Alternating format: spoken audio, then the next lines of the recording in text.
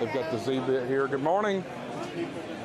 The ZBit, you all saw the ZBit last night on my stream during the weather stream. We had Clayton come on, and he showed the ZBit. But basically, it is a very, very small, it's a very small HF radio. You can see it there. Ultra portable, open source, all band 5 watt SDR. Based on the Raspberry Pi Zero, runs FT8, CW, single sideband and AM. Your favorite digital modes such as JS8 call and WinLink. Here at the show, they've got it for $169 cash or $177 PayPal.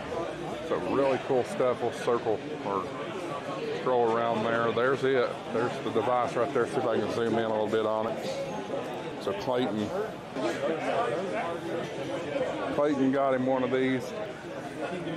It's a pretty exciting device. Pretty exciting device. Maybe we'll come around and talk to the folks, and maybe they can give us a little bit more insight. Over on this side, we have the Southwest Ohio GMRS Association.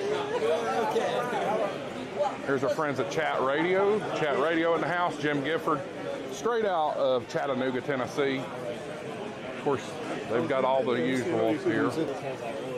Got your antennas, radios, power supplies.